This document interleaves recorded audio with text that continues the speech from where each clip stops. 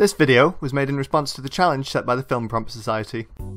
Gavin and his friends are lost in the wilderness. If they don't hurry up and find shelter, things are going to get very difficult for them. They each try and desperately come up with ways of navigating the environment to try and find any quick shelter. Unfortunately for them, there's only one shelter, and it's on the other side of a river. They all finally come up with their own idea on how they plan on finding this shelter.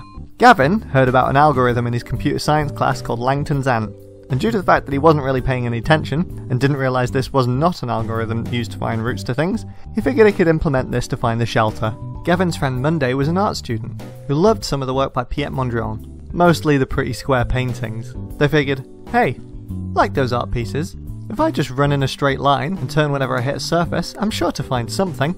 Monday's little sibling Randy was chaos incarnate. They weren't really the plan type of person. Their general idea for finding shelter was to run haphazardly in whatever direction they felt their mind take them. As long as they were moving, all would be well. The last couple of the group, siblings Edsy and Mimi, using their unbound intellect and also their actual human eyes, saw that there was shelter just a short walk away. Mimi, unfortunately, wasn't the tallest of the group, and couldn't see potential water sources blocking their path. Their plan was to run straight towards the shelter, only taking a step if they thought it would bring them closer. Edsy had the advantage of being the tallest of the group and could see just about everything in the nearby area. With this information, they exhaustively checked every route they could take to reach the shelter, and then they just chose the route they thought was the fastest. Let's see how each of them got on, shall we?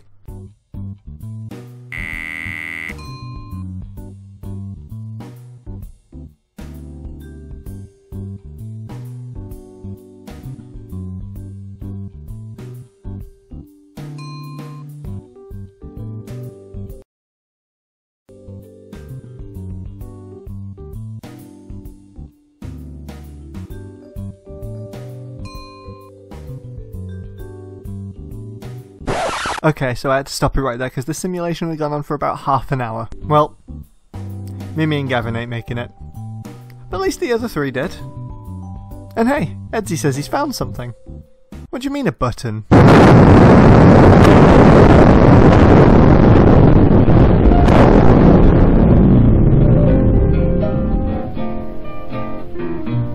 And that's how it happened. What?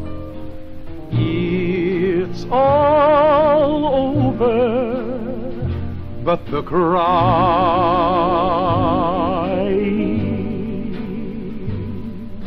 and nobody's crying but me.